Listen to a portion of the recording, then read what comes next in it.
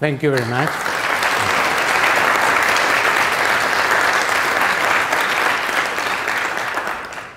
Thank you, Professor Darden, my dear friend Bill, for your kind words. I also thank all of you for your interest in attending this lecture and discussion that we are going to have.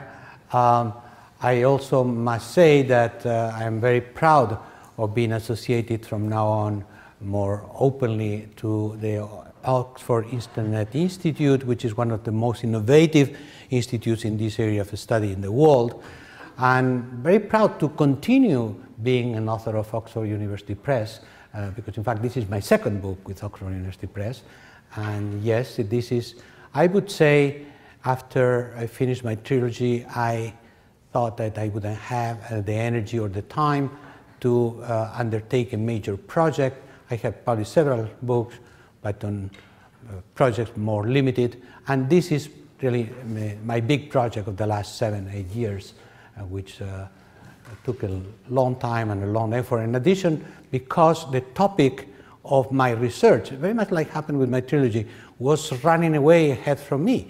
The more I was trying to understand the dynamics between new communication environments and power making, the faster the environment was changing, the more new technology were appearing, and the social and political landscape was being transformed. So at one point, I decided that I had to finish the book, but it by no means is the end of my interest on the topic, because as I hope that I will be able to convey in this lecture, I do think this is a fundamental topic, not just specialized in communication, not just specialized in politics, on power analysis, but in terms of the future of our societies and the future of democracy. So, let me try to summarize the essence of what I have to say in this book that my wonderful editor David Mason evaluates at about 600 pages, so that probably will be difficult to do, but I will do my best. Let's start from the beginning.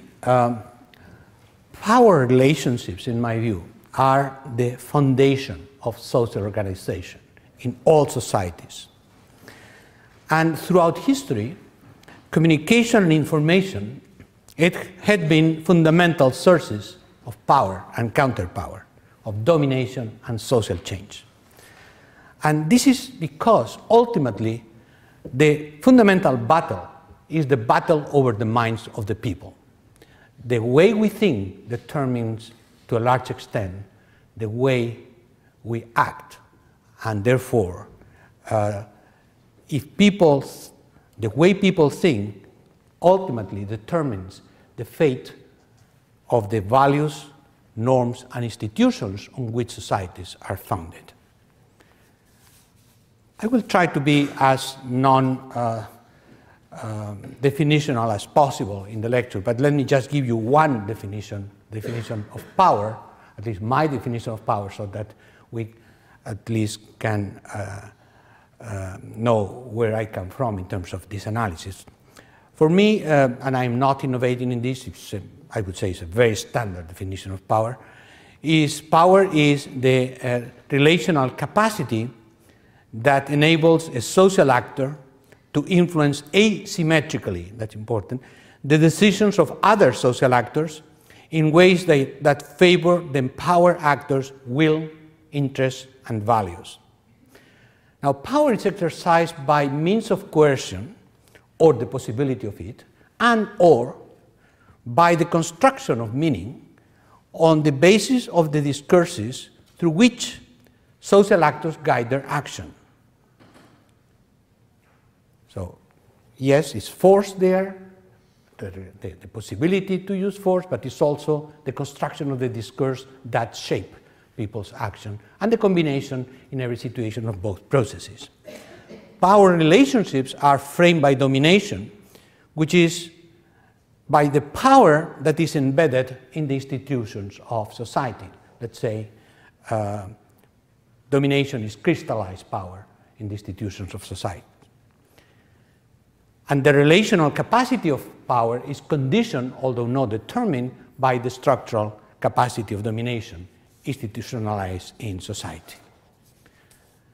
Now, where there is power, there is always counterpower, and that's extremely important to assert, because if I would reduce the law of society to just one law, one force in terms of a forceful idea, that would be that wherever there is domination, there is resistance to domination.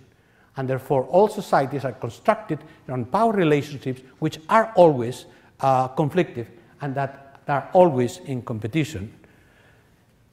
Then I also would say, as an introductory statement, that while coercion and fear are critical sources for imposing the will of the dominant over the will of the dominated, few institutional systems can last long if they are solely based on sheer repression. Torturing the bodies is less effective than shaping the minds.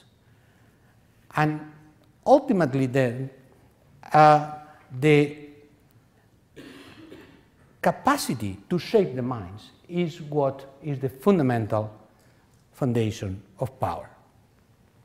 Now, if we say that, if the production of meaning, the shaping of the production of meaning is a fundamental source of power, the key source for the production of meaning is the process of communication, because that's how people build their ideas, their images, and their own discourses.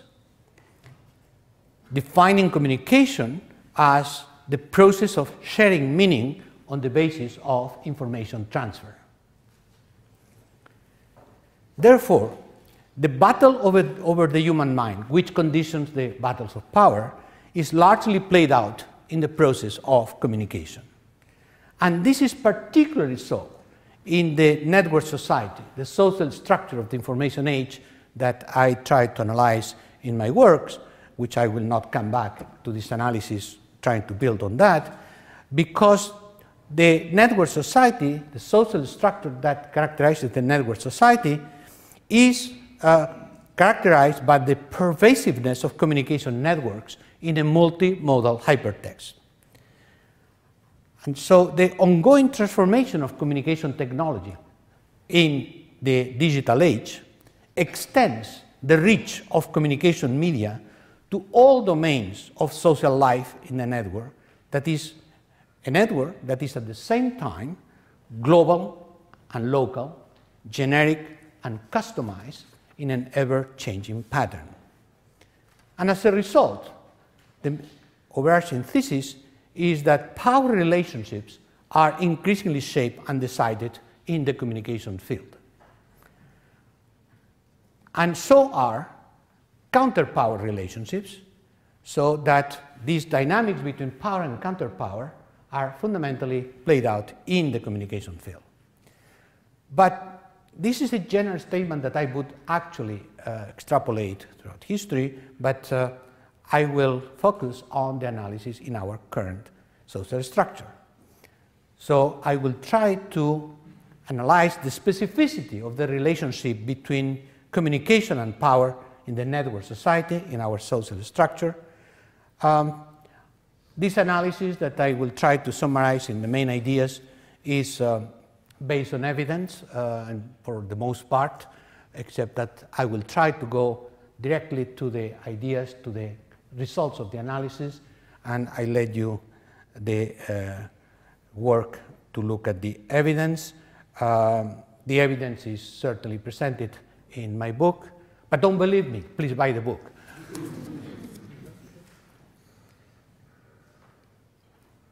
Let me start the easy way with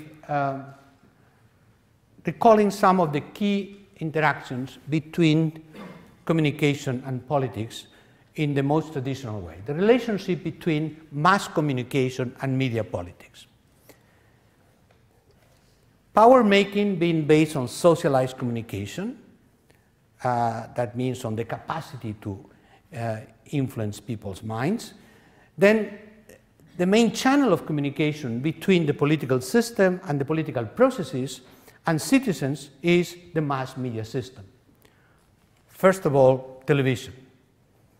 By the way, what the study shows is that television is the most credible, even today, the most credible medium for one simple reason. If you see it, it's true, right?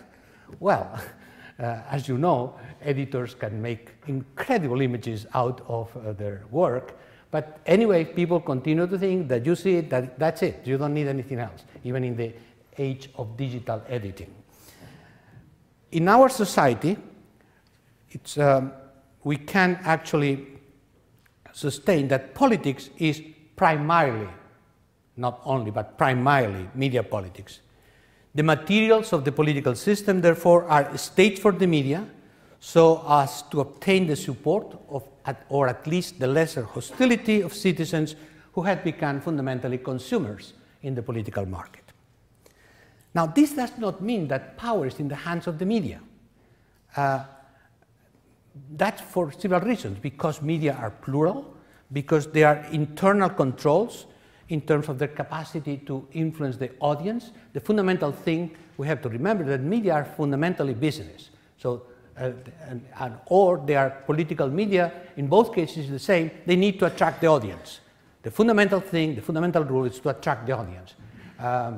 And therefore they have to be credible, they have to be entertaining, they cannot be pure propaganda machines. They have to be subtle propaganda machines, but of different sources of propaganda, of different sources of mind shaping, because societies are plural, even in authoritarian societies. There are different segments, there are different interests, there are different values, and in addition there is a filter established by the professional work of journalists and media managers who are professionals, who are not free but are not completely slaves. And so it's a much more complicated system that's saying the media have the power. The media don't have the power. They have something much more important. The media have, they have become the space of power. Power is played out in the media. And therefore, whoever wants to exist in the political game has to go through the media, which gives to the media extraordinary capacity to shape the debate, to influence the debate, but for a plurality of power sources. And that capacity is what keeps them in business, because everybody needs the media, and therefore they don't have to align necessarily themselves with one or the other. A footnote to that, by the way, is that it's not always the case, because we keep in mind media are business. There are some different business models. And there is one important recent business model in the last decade, which is the rise of what people call militant journalism. An easy example to understand, Fox News in the United States, but I could cite many other media in the rest of Europe, Mediaset in Italy or something like that. Fox News in the United States decided very clearly play an ideological medium, just to defend certain ideological positions, banking on the fact that all the studies show that people read the media or watch the media that confirm their opinions. They don't try to learn through the media. They try to be confirmed through the media. So if you become clearly, absolutely an expression of right-wing conservative ideology and political positioning, you corner a big chunk of the market. In the United States, 25%. And therefore, well, you know, in a world of fragmented media, in a world of diversified audiences, if you have 25% of the market, you can build from there. And then at the same time, Mr. Murdoch will give donations to the Democrats. Actually, to Hillary Clinton was one of the main receivers of donation, because keeps the options open, of course. And lately, he's a great supporter of Obama. So it really moves from one point to another. The main issue, therefore, is not the shaping of the minds by explicit messages in the media, but the general shaping of the mind by all messages in the media. And the most important thing is the absence of a given content in the media. I mean, it works, the system works in a binary system. You exist in the media, you are not in the media, you do not exist. So more important than what is said, more important than that is what is not said. what you don't see. Because if you don't see it in the media, you still can have a fragmented, individualized public opinion among certain individuals, but as a socialized communication process, as a public mind, let's say, they use the word, as a public mind, you don't exist if you are not in the media. So a political message is necessarily a media message. And what does it mean? Well, it means that it has to be couched in the specific language of the media. The need to format the message for the media has all kinds of consequences in terms of how you can relate to society through this message, particularly in television, but not only, as we will see in a moment. The language of media has its rules. It's largely built around images, not necessarily visual, but the kind of impact that our brain processes as images in the neuroscientific sense. The simplest message in politics is a human face. And therefore, media politics leads necessarily to personalization of politics. The product you sell is a person, not a program, not a proposal, not a position. Because people don't read political programs. You don't read the political platforms of the party you voted for. You read the headlines when you read. You follow more or less what your feelings are, and there are some major debates. But even on the major debates, you trust or you don't trust the message, depending if you trust or you don't trust the person.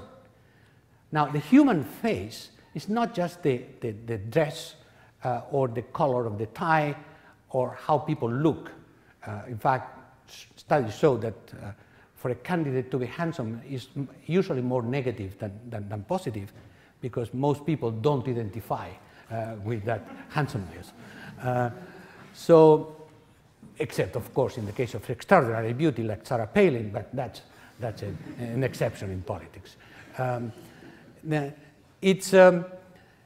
But the key thing is the character, because the key relationship in politics, in our kind of politics, in our society, is trust. And trust is built on character, is built on the history of the person, the biography, the attitude, what the person is able to communicate. Now, part of the personality politics trend is related to the evolution of the electoral politics.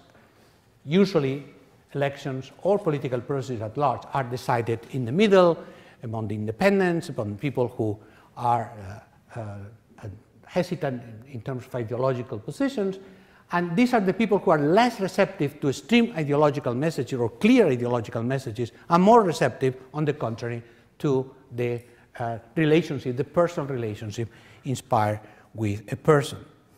So it's not that issues are not real. They are. But as George Lakoff writes, issues are real, as are the facts of the matter. But issues are primarily symbolic of values and trustworthiness. And we know that political decisions are inspired by values and emotions. The entire realm of the communication, political communication, communication psychology in the last years shows that emotions drive political behavior much more than any other thing. Emotions lead to feelings, feelings lead to the political decision-making, as in fact to all kinds of decision-making. A number of neuroscientists like Antonio Damasio and others, or cognitive science like George Lakoff, have been working on this for years, and now there is an ample body of research supporting, in terms of political science and political communication, these hypotheses from psychology and neuroscience. Therefore, character, as portrayed in the media, becomes essential, because values, which is what matters most for the majority of the candidates, are embodied in the persons of the candidates, or in the persons of the leaders once they are in office. It's the same process. Politicians, therefore, are the faces of politics. Now, if credibility, trust, and character become the critical issues in deciding power strategies, the most potent weapon of political conflict is the character assassination strategy. If you eliminate the credibility, the trust of the opponent, then you win. So you win by propelling enthusiasm for your candidate, but fundamentally by destroying the character that is the alternative. Why attack politics has become prevalent all over the world, not just the United States, which is in fact in many ways an exception in terms of the political system. Very simple. Experiments based on MRI studies show that people react 6 times more to negative messages than to positive messages. And some scientists think that this is in fact wired in our brain through evolutionary transformation of the brain. If you see a dinosaur, you better run. Those who didn't continue. So danger, negative things, immediately are recorded, and you react to that much faster than positive connotations that require elaboration, that require to build a whole ideological system of evaluating and making judgment, etc. So the more you go into the instinct, basic emotional reaction, the more you believe in attack politics. Therefore, media politics and personality politics lead to a fundamental tool of political action in the last 20 years, which is scandal politics. Is what John Thompson and many other scholars like Williams and Della Carpini, Tumber at the City University of London, Esser and Hartung, or Liebes and Blum-Kalka in Germany, a whole series of studies that show how scandal politics has dominated politics. I know that in the UK there are no scandal politics. I don't think that this guy Osborne has any importance, no? But looks like you are kind of a scandal politics in ways that people don't recognize often. But I did with my best doctoral student at the Edinburgh School, Amelia Arsenault. We had built we have compiled political scandals throughout the world, with emphasis particularly on Western democracies, for the last 20 years, and it's just simply extraordinary. The number of governments had fallen, regimes have fallen, political leaders had fallen. Always, the main direct reason for the defeat had been political scandals. This is the most important political phenomenon, the most important political weapon. But we have to understand why. And the why is the mechanism that I tried to present, and which, of course, determine the type of politics that is propelled through the media, which is not just political campaigns. Political campaigns in the United States are important, but most countries are not very important. In Spain, it's literally not important, a political campaign. So these are not the issues. The issue is the campaigning every day, is what happens every day, what happens in the news, what happens in the media every day, and not simply every 4 years. However, scandal politics, if we look at it from the point of view of the scholarly evidence, don't have necessarily the intended effect by the person in the scandal. First of all, everybody practices scandal politics, everybody. And everybody is prepared for scandal politics. Why? Because if you know that this is coming, you are going to be prepared the same way. So you have your arsenal of scandal politics weapons, just in case.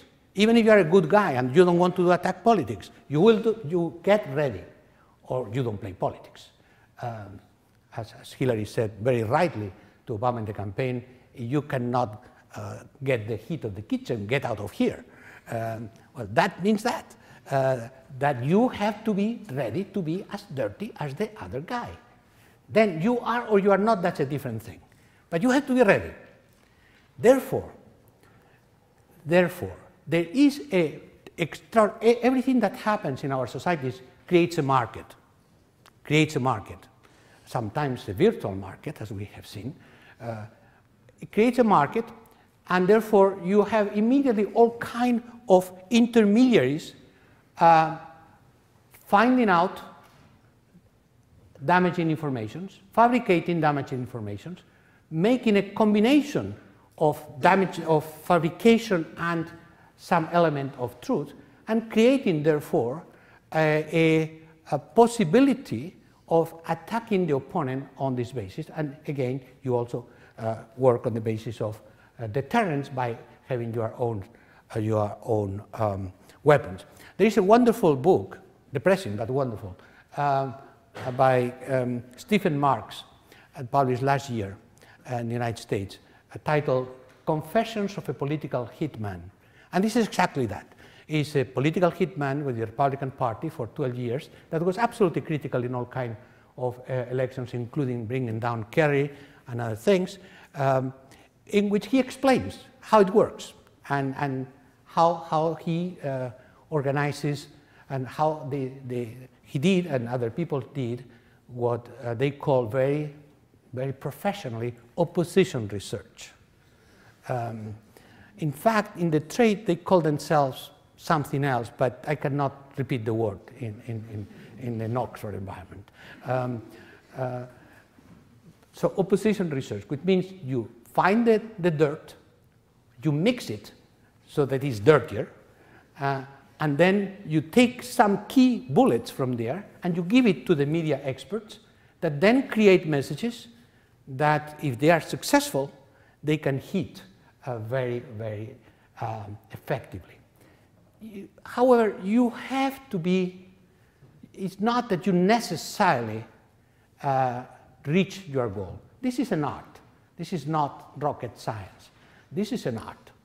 For instance, I'm quite sure, knowing this literature, that today's message by the Republican National Committee propagating over the internet an image, a portrait of Obama with the word terrorist, I don't think today, I don't think is the most effective weapon to bring down Obama at this point. It was 2 years ago, but not now.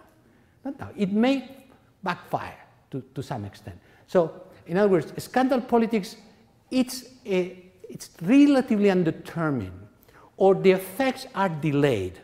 There is ample evidence that the great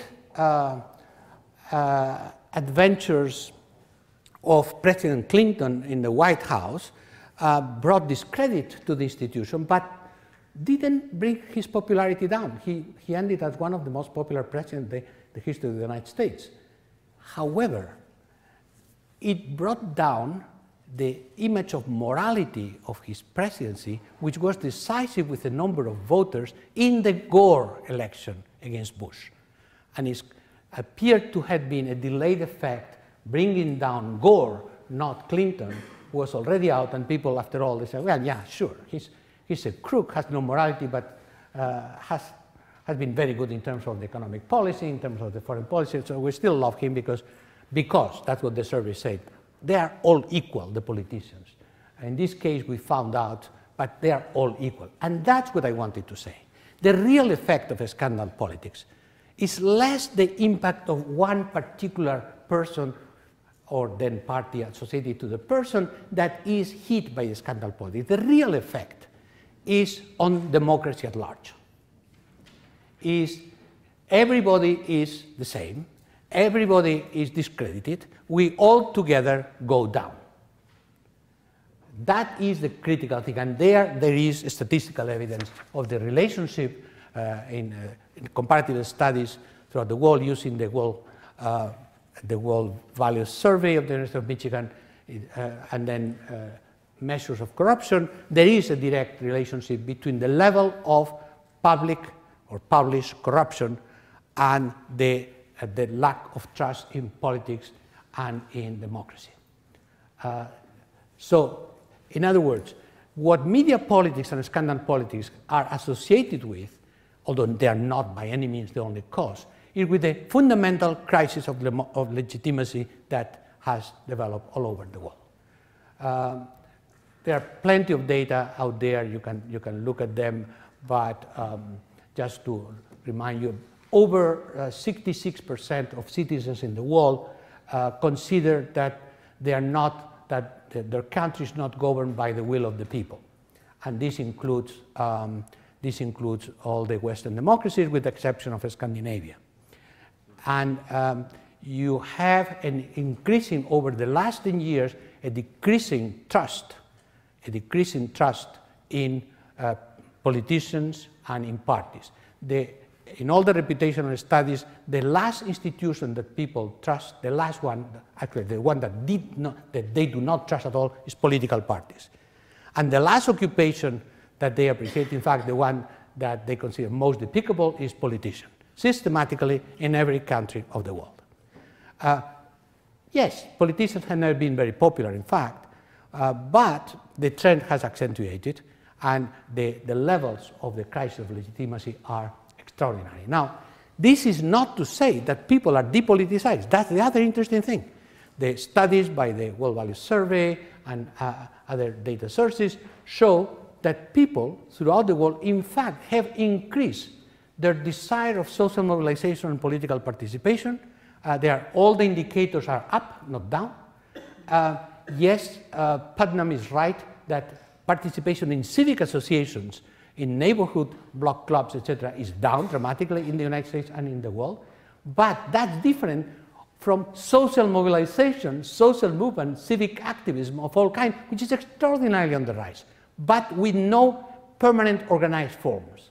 So social mobilization and social movements have become disassociated from civic associations and political participation, which therefore, what creates there is extraordinary gap between the formal political system and the political desires, projects, and dreams of people at large. And that's really what I call the crisis of democracy. That's the crisis of democracy. Not simply that people don't believe in democracy, the people believe in their democracy and they don't believe in the democratic institutions, which is a very serious cognitive dissonance at the world level. Now, therefore, there are increasing movements, what I call counter-power movements, and that fundamentally I am interested in two varieties of movements that try to fill the gap of the crisis of legitimacy with alternative projects, alternative values, alternative forms of organizing society in terms of other interests and other values. Always in interaction with the formal politics. It's not a different world, it's a constant interaction between the two. Now, and this one is what I call social movements, the other is what I call insurgent politics. By social movements, I mean movements that are directly aimed at changing the values of society. Not to seize power, to change the values, which of course all kinds of consequences follow, but to change the values of society. And by the way, these social movements are not necessarily the nasty, environmental, cute movements we like. Can be bad fundamentalists, religious fundamentalists, evangelicals, or Islamic. They are social movements. They are social movements. We have to get used to the fact that social movement is not what we like. Social movements is what people decide that is what really moves them to change the values of society from wherever they come. And then we can call reactionary or progressive or whatever, but that's already a value judgment. It's not an analytical issue. And if we don't understand the social movement we don't like, we are going to be in trouble, because if we only understand what we like and don't understand what we don't like, then we are in danger, because exactly that's the process that we should be able to control. Now, the other is what I call insurgent politics. Insurgent politics, I mean, processes which start with social mobilization, then challenges the political system as it is, but from within the political system, that therefore tries to translate social movements, social mobilizations, alternative projects in political projects within the rules and the institutions of the political system. And I think this is different. And of course, there are all kinds of connections between social movements and insurgent politics. But insurgent politics is politics, but not as usual. Right? Now, in both cases, they are extraordinarily favored in our society by the emergence of what I called some years ago as mass self-communication. Social movements, insurgent politics have to intervene in the construction of the minds, in the battle over the minds in society, also in the communication space. It's not one's in the television and the others in the backyard. No, they are all in the multiform, connected, multimedia system. That's where the public mind is formed.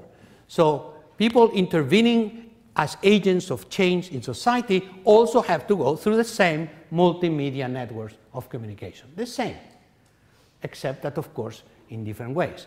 Now, there is a fundamental phenomenon with extraordinary socio-political consequences, which is the fact that we have a new communication system that has increasingly developed and emerged over the last 20 years, but increasingly so, which is simply the explosion of horizontal networks of communication with much greater autonomy.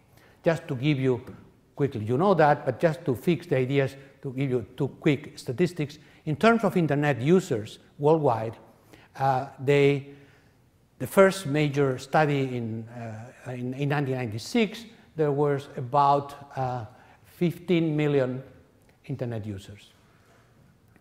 I think it was a little bit more than that because they didn't survey, but certainly not more than 20.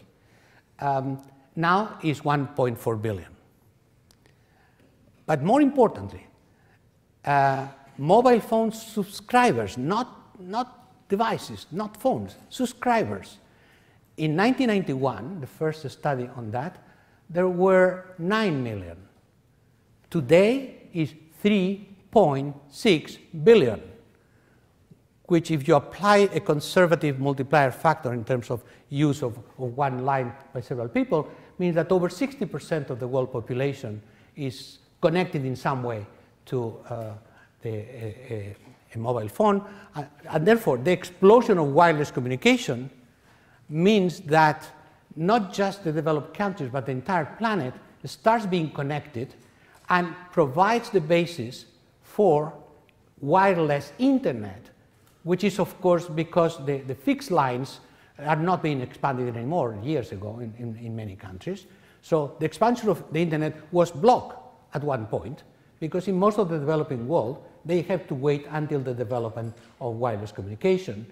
Now, at this point, neither the business model or the technology for effective broadband wireless internet is fully diffused. So we are still there, but you can see that the trend is rapidly integrating the networks of the wireless networks of communication in most of the world.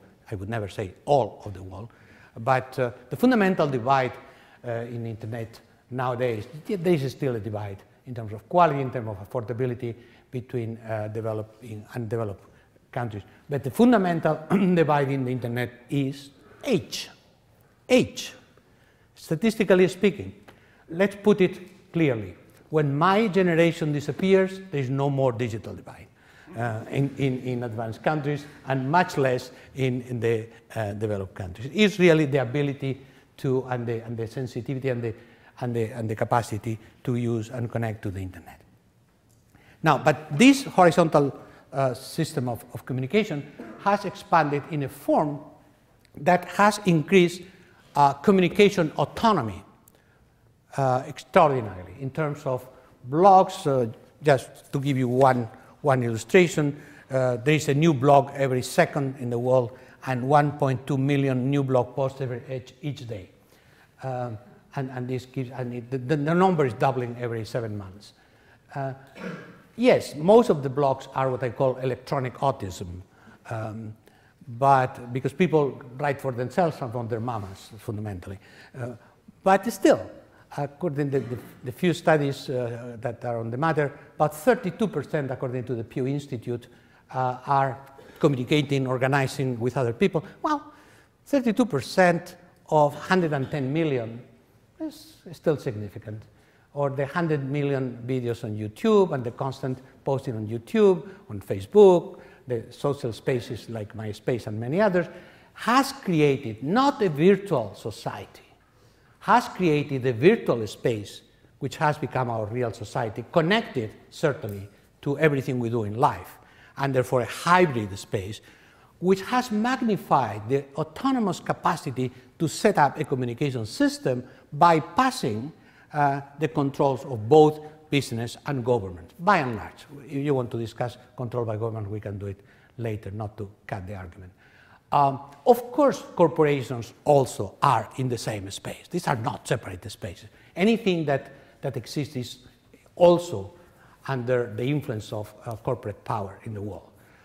The largest website in terms of visits in the world is BBC. The second largest, well, the largest actually are Google and Yahoo, but that doesn't count because these are portals to other things. The largest is BBC, the second largest is New York Times, and the third largest is CNN. So it's clear that they are there. However, the fact that the virtual space, that the cyberspace is populated by everything and everybody who exists on the planet, of course, doesn't eliminate the fundamental fact that people can set up their own networks of collaboration, people can set up their own possibilities of relating and bypass the controls that existed previously. And that's the only thing I want to say. Now, this has generated all kinds of actions that show the connection, the direct connection between mass self-communication, I call mass because it's mass, has reached a global audience, I call self because it's self-generated, self-directed, self-retrieved, self-organized. And the ability to organize counterpower, both social movements and insurgent politics, has dramatically increased in this matter. An example of how social movements had transformed their landscape in that sense can be found in movements such as the global environmental movement. I did in the book, there's a study of the emergence of the rise of consciousness, of global consciousness on global warming and climate change. 30 years ago, we had the scientific data, the same scientific, well, not the same hypothesis with solid data. Now we have 95% certainty that not only that is happening, that is human-made. But we didn't have the consciousness. One can trace back to the development of environmental movement, particularly in the UK. The UK has been very important in that sense, to create a public mind, which at this point means that about 80% of people know about it in the planet, and 60% think this is very important and should be a priority for governments, which therefore prompts action in terms of policy making by UN conferences, governments. Even Bush wanted to now take on climate change. He probably thinking about retirement in Florida or Texas. Or that's but everybody now is for climate change. Everybody. There's no cleavage anymore. About 10, well, no, one person. I would not do politics. It's not for climate, for controlling climate change. But most people now accept that. Well, that was a social movement changing the values of society, putting the transformation of our productive system, because that is what it is, and asking for a priority in terms of how we organize our life in this planet, which, by the way, the planet has no problem. The planet is okay. It's we in the planet. That's a different thing. We're not destroying the planet. We are destroying ourselves in the planet, the livability of the planet. So this is a social movement that has essentially worked on impacting the media, organizing environmental action networks, debating on the internet, connecting information on the internet, receiving donations on the internet, organizing movements at the local level through global networks on the internet. That's a clear evidence on the matter. Another one is the so-called anti-globalization movement, which is an entirely internet-based movement, which has prompted a debate on the means and goals of globalization, and has really transformed in many countries the consciousness about what is or should be or is not globalization again. And we could go on and of all these social movements, which have one characteristic. They are locally based, globally connected. They are local and global at the same time. They are global networks, but networks, remember, are made of nodes, and these nodes are local. Insurgent politics. In traditional theory of political communication, political influence to the media was largely determined by the interaction between the political elites and professional journalists. And so media acted and act as gatekeepers of information, and so they shape the public mind, the public opinion. But things have changed. One of the major traditional thinkers in the communication field, Elihu Katz, wrote a seminal article in 1997 emphasizing the transformation of the media environment that had been analyzed by political communication, showing that the fragmentation of the audience and the increasing control that new communication technologies give to the consumers of the media have altered the landscape of political communication. And he emphasized the growing role of online multimodal social networking. Now, this has transformed the practice of politics. Not so much of traditional formal politics, not so much, which continue to use the internet as a billboard and continue to use the internet simply to contact citizens, say, be good, vote for me, and that's it. And fundamentally give information. And that shows us one lesson from the history of technology. You can have the best technology in the world and the newest technology in the world. If you don't adapt, if this technology is not adapted to the goals and interests of a given social organization, it will not be used, period. So if you have a political system that is predicated on absence of political participation, limited information to the citizens, and professionalization of politics in the hands of the elites, no great interest in using the internet for that. Because the internet fundamentally is interactive and is building autonomy. So you're not interested in too much interactivity or allowing the capacity of citizenship to be autonomous. You are not that much interested, because that would bypass the traditional establishment of media politics. The use of the internet, yes, you will use the internet because you want to be modern and you are in the internet world, etc. But you are not going to exploit the capabilities of internet, which again is not simply a communication system, it's an interactive, autonomous communication system. And that is what is specific to the internet. Otherwise, you use the internet as television or mobile phones as television. So insurgent politics has dramatically been transformed in the last 10 years in the world by the uses of new communication technologies. Two main points, one the headline and another a more detailed analysis on which I will end the lecture. What I call resistant practices or instant communities of practices have become a form of insurgent politics throughout the world to protest indignity, to protest abuse of power with tremendous impacts on the actual conduct of politics, changing governments, changing regimes, etc. I refer to instant mobilizations triggered spontaneously or quasi-spontaneously over mobile phone networks on the basis of protesting against certain events. Social movements of all kinds. The most famous one, which has been studied repeatedly now, is the one in Spain in 2004, in which the manipulation of information by the Spanish government, the conservative Spanish government, about the authorship of the terrorist attacks in Madrid, blaming the Basque terrorists, when in fact everybody knew it was Al-Qaeda, because in that way, elections coming 4 days later, the government would not be blamed for its participation in the Iraq war on the side of Bush. The government lied, waiting, hoping for the possibility that in 4 days they would discover the evidence, but in the meantime the elections would have happened. And for a number of circumstances that can detail if you are interested, the media couldn't say much and the political parties couldn't say anything. young people, by themselves, the last day before the election, started a mobile network with simply asking people with one small message, well, a small SMS, going to demonstrate, denouncing what was happening. Now, two things about this.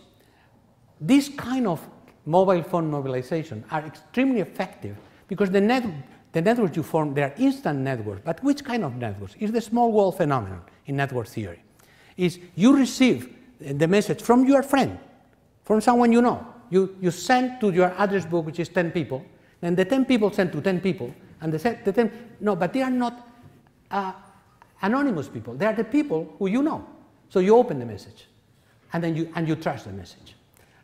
Little footnote on that, Berlusconi didn't know that, and 2 months after this phenomenon in Spain said, I'm going to be as a smart, not like my friend Aznar, I'm going to be smarter. I had elections, the polls are bad, I'm going to send a personal message to every cell phone of every citizen in Italy.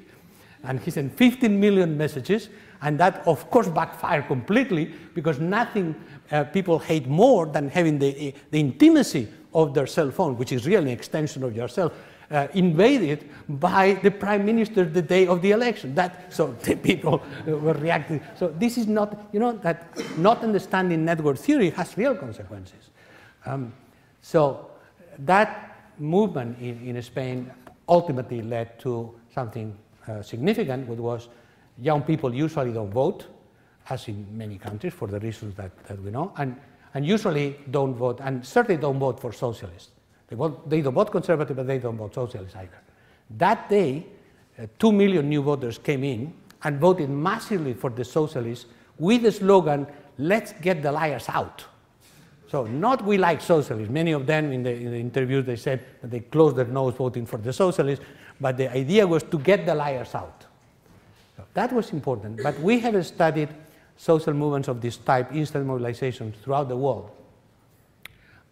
In terms of in Ecuador, in Ukraine, in France, in the Philippines, in Korea.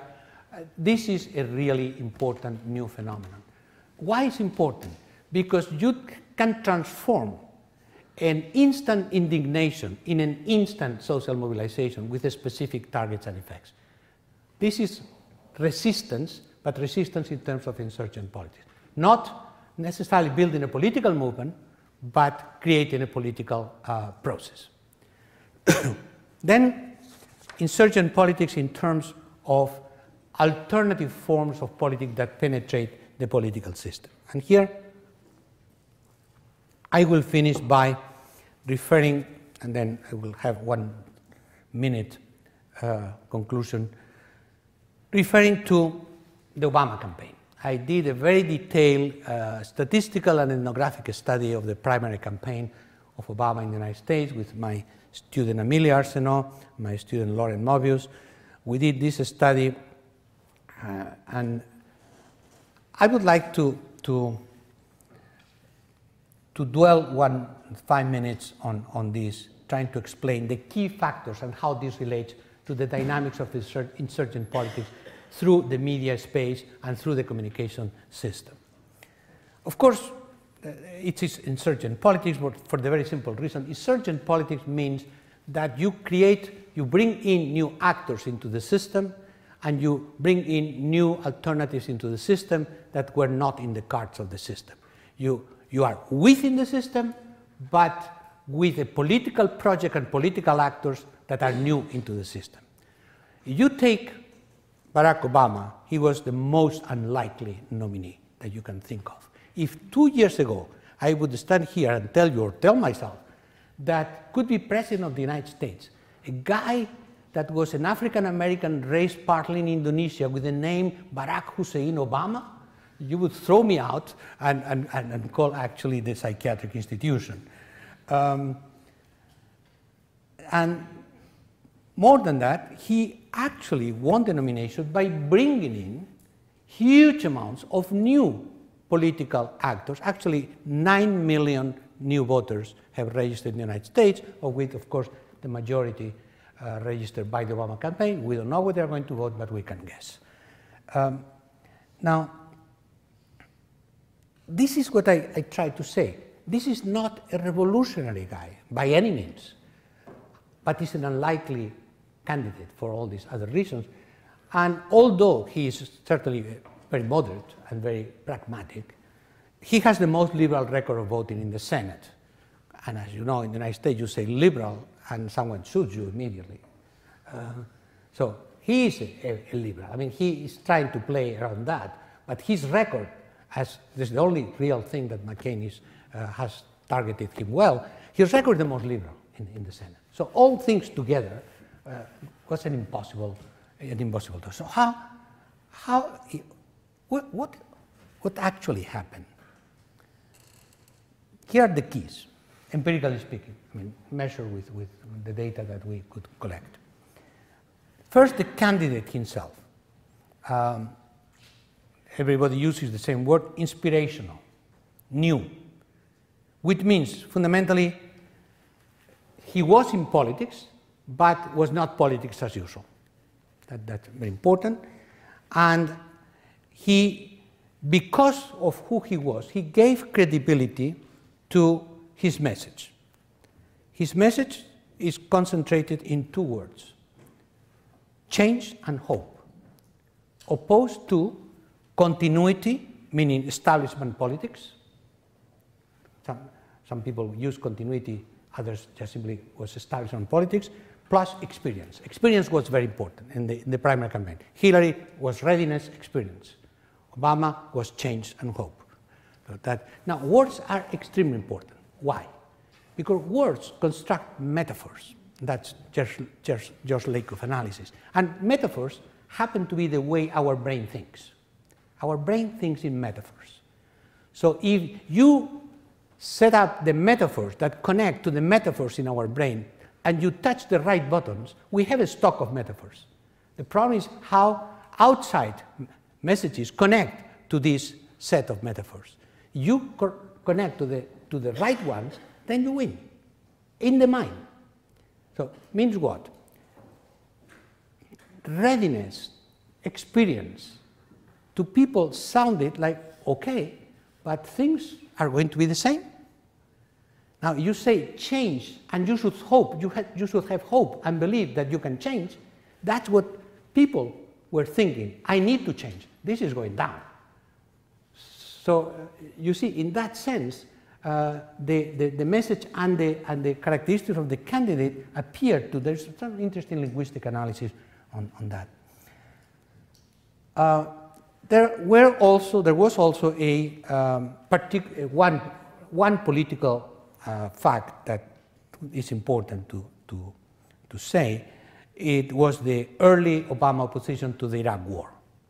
That was important in 2002, in a context in which both Republicans and Democrats were supporting the Iraq War. So the huge amount of people who were disgusted by the war saw that as a sign of something different. Because Hillary also didn't like the war, was not. But she was thinking presidential campaign. She was thinking, I'm going to be president, so I need for that not to be clearly anti-war. I have to support the war and then twist things around. Obama had nothing to lose, in addition to maybe that's what he thought. So he took position against the war early on, and that helped him. Then the target audience. Obama from the beginning targeted one audience, the young people. The young people, who were the ones who were disaffected politically, who simply don't vote. To give you a figure, in the primaries of 2004, only 8% of eligible people under 30 voted. In this last campaign, 25%. So huge differences in, and then of course minorities, particularly African American, he didn't have to target anything. his personal message, his body was the message. So he didn't have to say anything. But these two disaffected groups mobilized massively in unprecedented terms.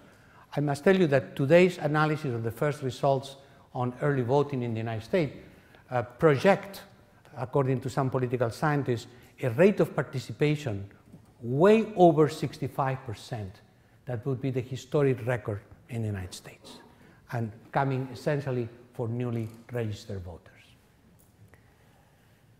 Then, more specifically, and how we come into the communication realm. A fundamental tool of the Obama campaign was the ability to organize grassroots, the communities, following the methods that 40 years ago were developed by Saul Alinsky in Chicago, and that Obama actually experienced because he was for 5 years a community activist in the neighborhoods of Chicago, and literally worked with the Alinskyites of Chicago, who were financed by the Catholic Church, as Alinsky was, and they continue to be. So what Obama did is to have a very strong grassroots effort, neighborhood by neighborhood throughout the country, all the states, all 50 states, and then bring it into the internet, and that's the critical thing. Not just local work, but brought it into the internet, creating websites connected to every effort everywhere, and connecting people throughout the country over the internet, and constantly interacting from each local chapter in the internet system. So it is not the internet, it's not the grassroots, it's the combination between the internet and the grassroots organized by a very professional campaign of very young people who knew the internet, knew how to work in the internet, and how to do it. However, the mother of all politics continues to be money, not ideology, not sponsoring, money. So how Obama did it? He used the internet, and he used the fact that he had created a movement. Obama has broken all historic records of money in a campaign. Overall, $600 million. Now, the fact that the Republican Party and McCain are running because they don't have money, and Obama is taking the luxury of paying whatever, where it comes from? He started by doing a fundamental thing, which is very good tactically, not only ideologically. He rejected any money from any lobbies, explicitly. By doing so, he attracted the people who say, good, we are not going to be dependent on the lobbies. So he built trust and credibility by doing so exactly.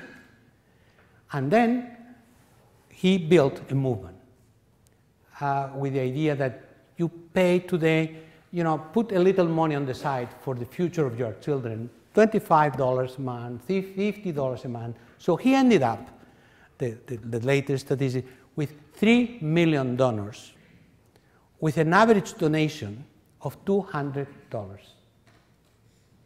Well, multiply. It is $600 million. For those of you who don't know the American system, you can donate, each individual can donate up to a maximum of $2,300 in the primary and $2,300 in the general election. So people could even have donated $4,600. Very few people did that, because most people, students, young people, African Americans, didn't have that kind of money. But everybody put whatever they could and ended up with $3 million, putting an average $200 million. So he replaced the power of the money with the money of the powerless. And that is it's a good tactic. I don't know how sincere it is, but I can tell you that it really worked. And then the media. Very important. The media propelled Obama in many ways.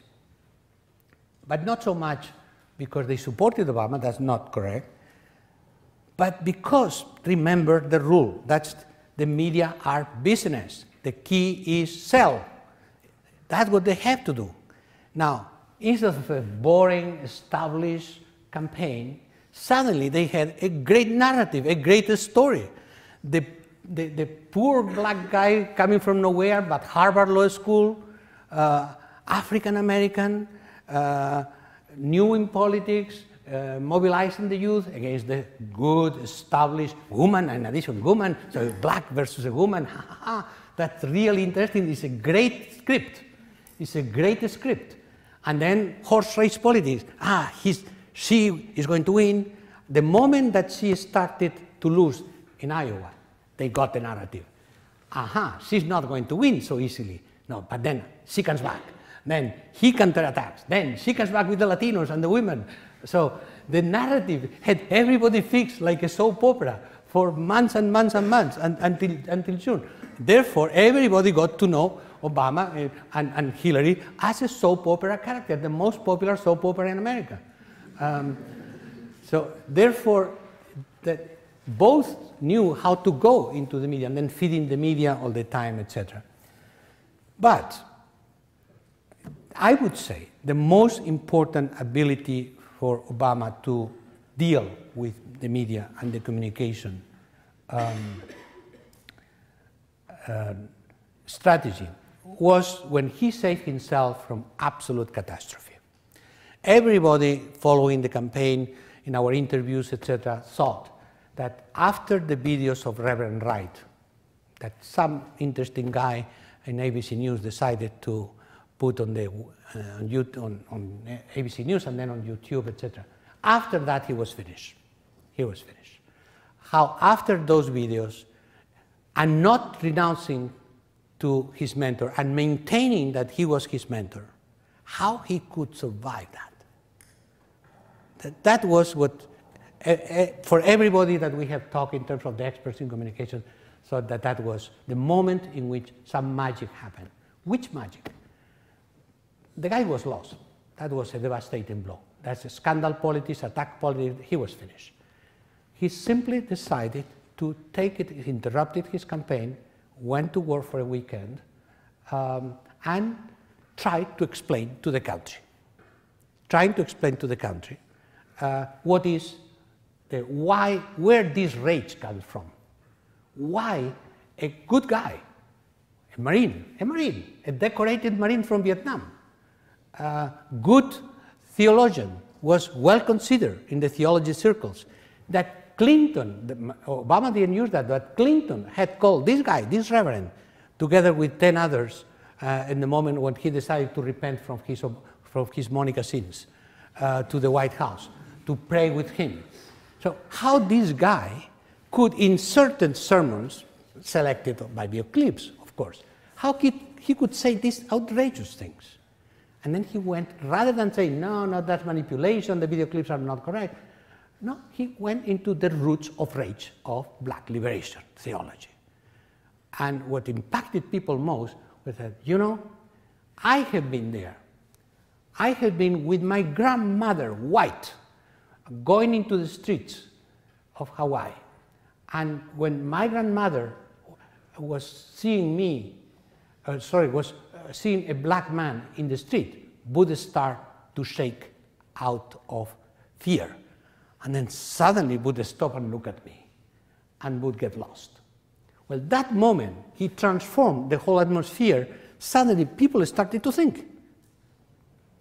So what I'm trying to say is not how great is Obama, but how technically he was able to survive an attack by reestablishing a message of the background, providing the background of that particular speech of that particular reverend.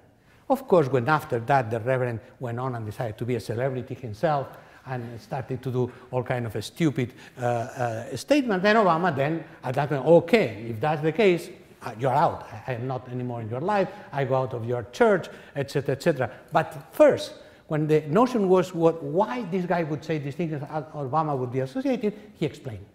And suddenly, but he explained emotionally, to the point that in the last months, in many schools of the United States, children are discussing this Obama speech on race relations. So again, communication. Communication, reacting to communication, engage in communication, rather than gimmicks of communication. So certainly the fact that he is the nominee and that is likely to be the President of the United States, means that when they are through insurgent politics, and in insurgent politics you always have a mechanism which is people fill in the dots of what they want. Obama had many ambiguous sentences, deliberately. And because he's ambiguous, that's another thing if you are interested, there's a whole theory of ambiguity about Obama. But people fill in the dots, and everybody put in what they wanted. So that's how you have a person propelled into the leader of a movement, when he becomes the conveyor of everything that we want, and then we put on that, well, you know where this goes, to total disappointment and total deception afterwards. Not because he will betray whatever, but because he certainly, in the reality of the presidency, he will not be able to fulfill all these dreams, projections, possibilities that everybody has, and particularly in the crisis we have. So we are in for a round of terrible feelings about, Obama is like the others. If this happens, of course, will be a tremendous crisis of legitimacy and trust into the system. But I was trying to show you the mechanism about how insurgent politics and how a particular communication process can transform the, in many ways, the political system. So my basic point is that the communication space, that communication is the field of power making. The communication space has been transformed both by technology and the restructuring of business and the media. Because of that, one of the things that has happened is that this space in the network society, the space of communication, is more pervasive than ever in history, because we all live in a network hypertext of communication.